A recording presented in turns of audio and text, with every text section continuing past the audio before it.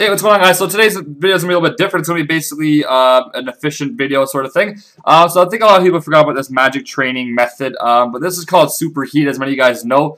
This is very popular, obviously, on the EOC for mining and superheating type of thing. But anyway, so I found this to be a very good magic method, basically, until level 55. I'm not level 55 yet, but I am getting level 51, so I can teleport to RD at least now, after I completed the quest.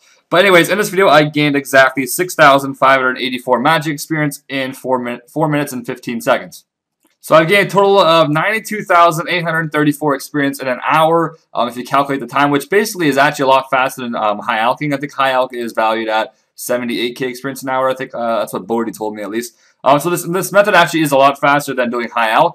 Now, it does in some way cost money. Now, the ores that I'm doing is kind of more depending on your level. The ideal way to do this is to be doing gold ores in inventory with gold gauntlets from the family quest, which is that's kind of, I think you need 59 magic or some crap for that. So I don't have that yet, but in the future, that's probably how I'll be doing my magic and smithing levels. Besides high alking, because that's like such a slow method.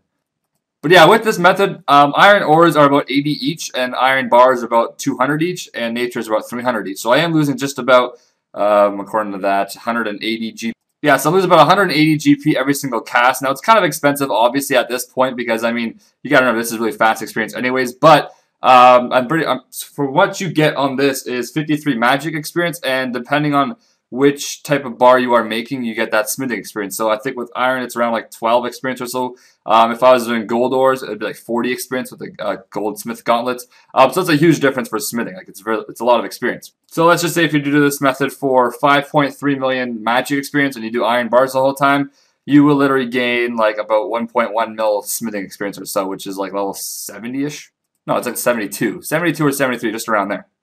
So it is a fairly good method. But yeah, anyways, I'll be doing this basically until at least 55 until I decide what else to do. One thing, if you guys do want to know, you can actually superheat steel bars, which requires 2 coal and 1 iron. And I believe you can basically break even after you do that. But the thing is that your inventory is, I think you can make about 9 steel bars in inventory. So like, your inventory will be kind of messed up. And it'll slow down the magic experience by a lot. But you will break even. So if you don't want to waste any money on magic, you can basically superheat steel bars, which I think coal right now is about 150, and the iron ore is 80, so it costs 380 GP to make it.